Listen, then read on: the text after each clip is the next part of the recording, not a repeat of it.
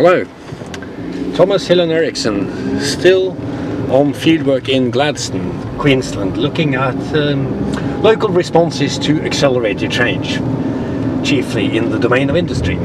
You know, I think in order to understand the place that industry has in Gladstone, the privileged place of industry, the commitment to living in an industrial town and being proud of it and encouraging new developments and trying to let industry have its way as long as possible. In order to understand this, we've got to take a look at the history of Gladstone. For 100 years, Gladstone was a backwater. It had been designated to be the capital of the colony of northern Queensland as early as 1847, when William Gladstone himself was colonial secretary in London, and that's how the town got its name. He was never here, of course. Hardly heard about the place, but it was named for him. Nothing came about.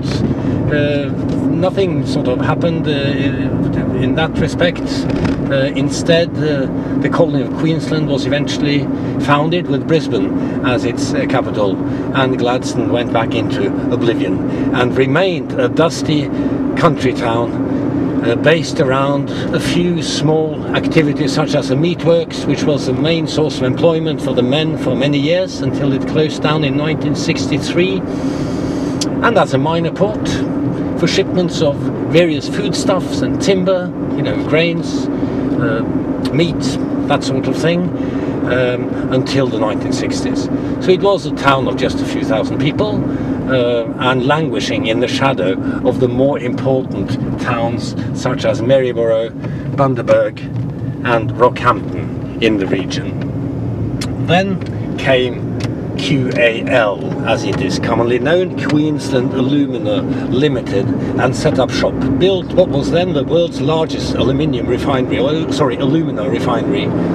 just south of the city in the 1960s, opened in 1967. The next year, a railway extension enabled the city to become an exporter of coal in a large way. It had been a small-scale exporter of coal before, but now it could become a much larger exporter of coal because one then was connected directly to the coal mines in the interior of Queensland.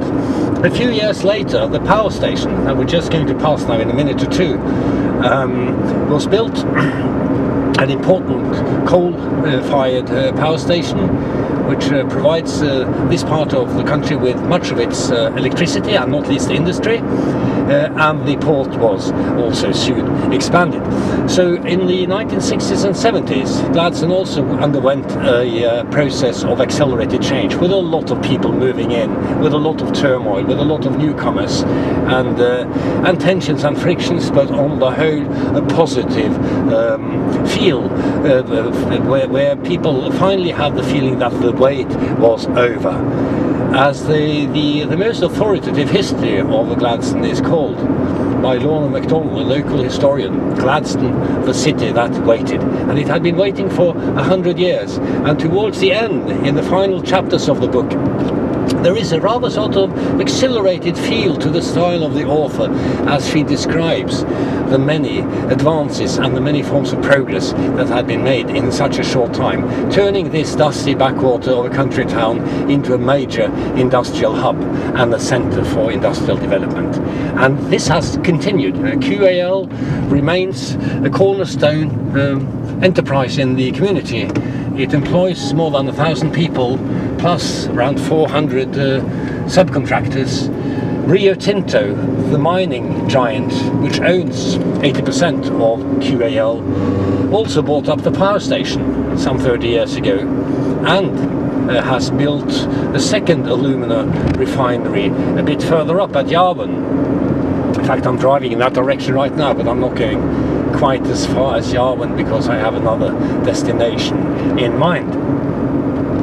So that has to be taken into account, and it also means that being an environmentalist, being critical of industry in a city like Gladstone can be a very hard thing indeed. It can be difficult because one is perceived as being a whinger and someone who doesn't understand the significance of progress and someone who wants to turn the clock back.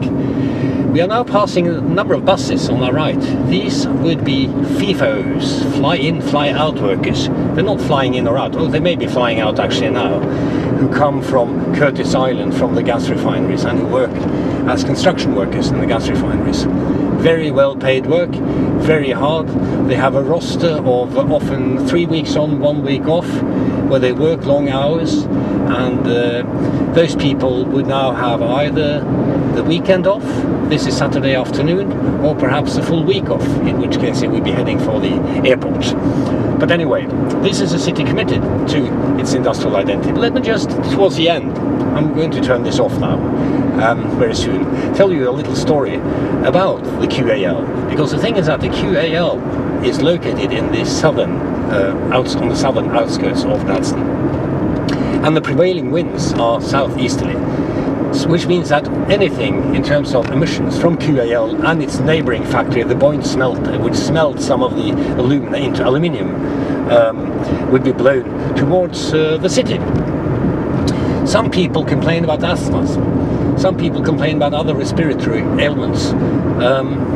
Quite many, in fact, report that when they went on holiday to Thailand on the Sunshine Coast, their symptoms disappeared momentarily, not to return until they came back to Gladstone. In other words, they're having concern about the quality of the air. And there are whistleblowers. There are people who claim to have documented, for example, a high incidence of leukemia in children. But the numbers are so small, of course, that they can be written off as not being statistically significant. Nevertheless, there are concerns.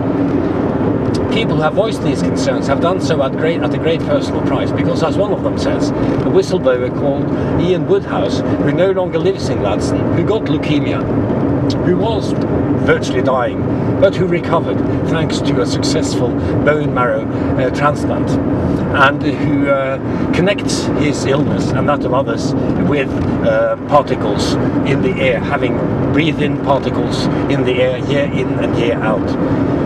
Now he tells me that it could be unpleasant to be a whistleblower, to criticize industry, to ask them to get their act together, to ask them to install, more protective measures, to ask the authorities, the state government, the council, to be more severe on industry and to monitor more closely. It has its price. He received a number of unpleasant messages, shall I say. There was a feeling that this kind of intervention was not entirely welcome in the community, which for 45 years or more has thrived on the combination of cheap energy, a good deep sea port, and a